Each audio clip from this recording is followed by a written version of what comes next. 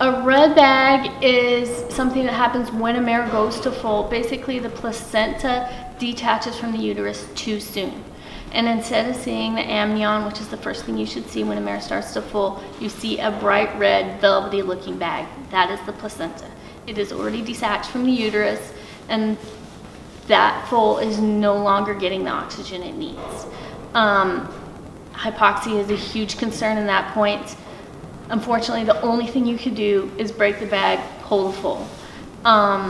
It's an absolutely emergency situation, and another reason why you have to be there when they foal. If a mare foals a red bag, chances are that baby's gone when you get there to find it. The only chance you have is to be there when she foals and to break the bag, pull the baby. Depending on how long they've been affected like that, you might have a live baby, you might not have a live baby. They could be severely oxygen deprived. My facility, we're equipped to handle stuff like that. I have resuscitation equipment, I have oxygen. We're ready to try to support those babies and get them going. Depending on what the cause was, a red bag can be caused by placentitis, which is an infection in the placenta, and that can go on for a long time. Fescue toxicity, just stress, anything like that. All of those things will kind of depend how much of your baby's going to be affected when it's born. If a mare has a red bag, chances are she might do it again.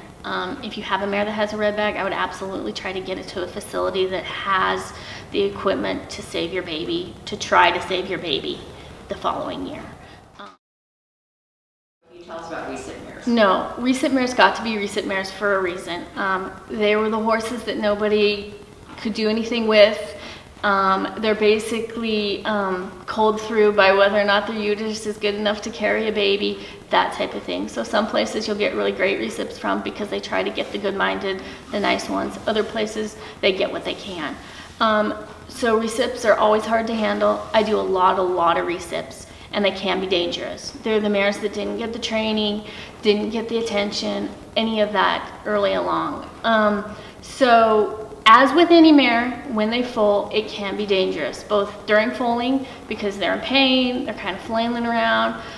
Even if they were your very best friend before, they hurt, they don't know what's going on. If you're in the way, it's dangerous.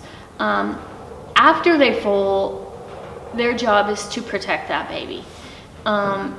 Whether they like you before, they didn't like you before, they're gonna want to protect that baby. So if you try to get in there, they could be ratty. I mean, and they will get you.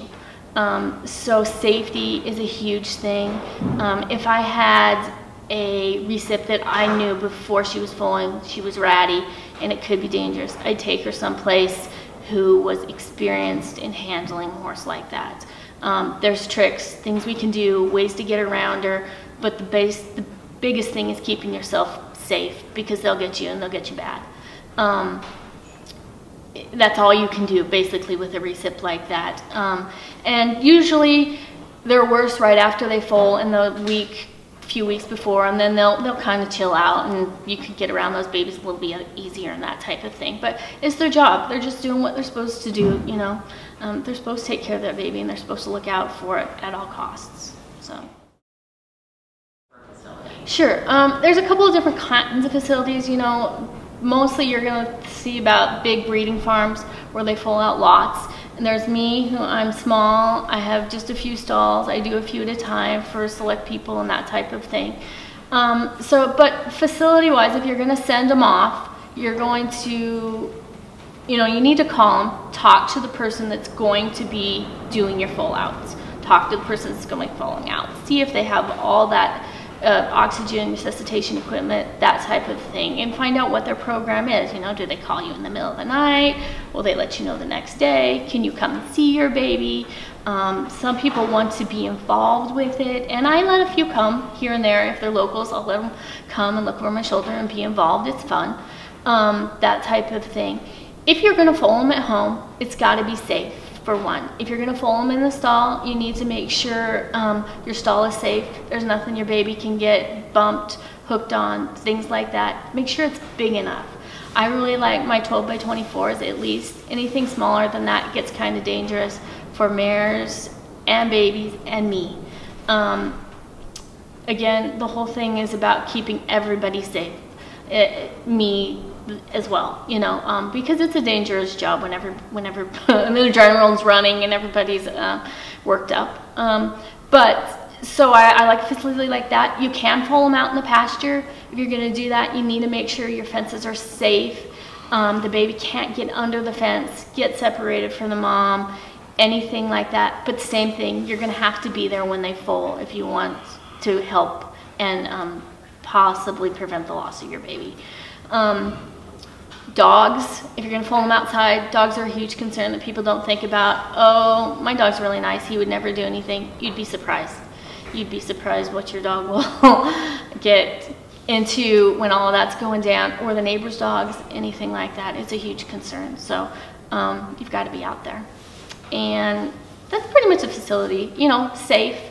I always ask what they feed. Can you bring your own feed? Things like that. I let people bring their feed if they want to here. Big facilities probably aren't going to let you. Just that kind of thing. But I would try to talk to the person that's actually going to do the foaling and get a feel for them. Make sure you have a comfort level with them. I know it's hard to send off your special mare, but if you have that kind of friendship or comfort level with them, it's a little bit easier. So.